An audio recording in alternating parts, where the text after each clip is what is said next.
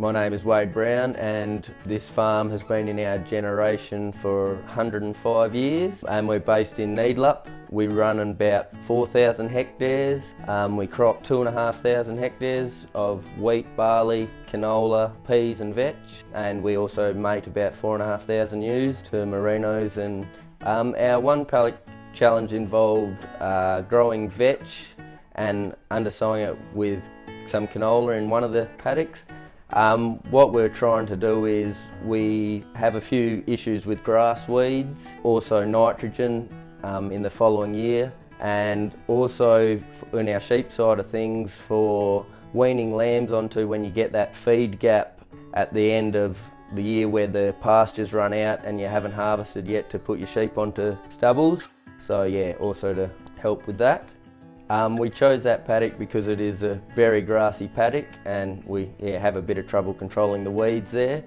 We went with vetch because we wanted also the sheep feed for that feed gap to wean our young lambs onto and then hopefully get them through to the stubble and keep them growing.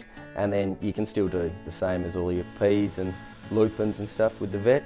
It works a lot better in our system. We grow a bit of peas just for sheep feed, but the vetch are more just to wean your lambs and yeah.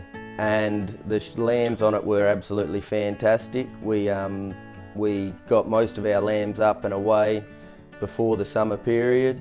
In the long term, it just sets up the paddocks really well for you going into your wheat and barley the following years after that. It sets a lot of nitrogen and cleans the paddocks up really well.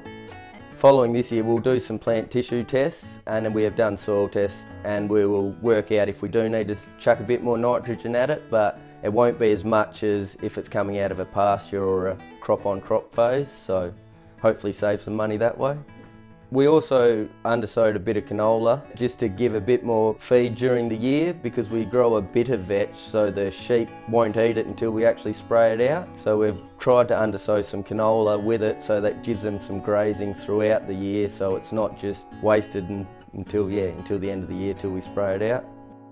The advice I'd give to other farmers would be get on the FBG bandwagon. They help you out a lot with running trials and in agriculture, and just get out there and give it a crack because you never know, people might learn something from you.